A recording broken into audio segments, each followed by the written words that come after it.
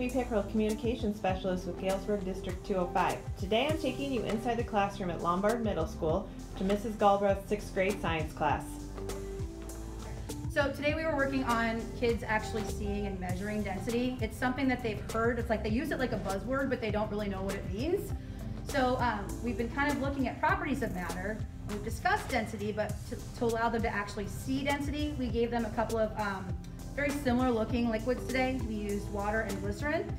They're both clear liquids that look an awful lot alike, but when we actually measure their mass and measure their volume and kind of compare the two and actually get a density measurement, we can see that, one, it's really, really predictable.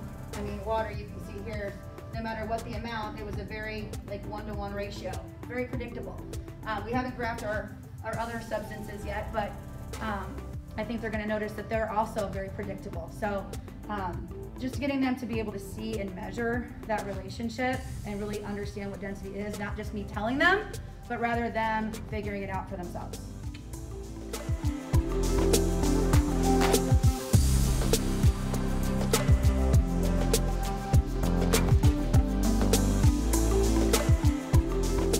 Okay. This is 3. You guys had 1.3, right? 1 would be in there. 4.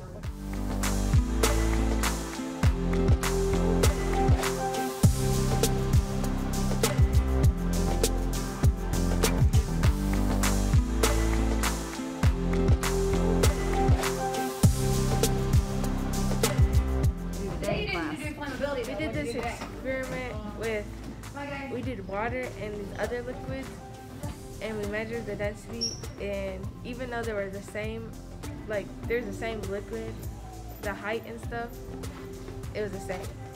The density was not the same, but it was like filled up the same. Thank you.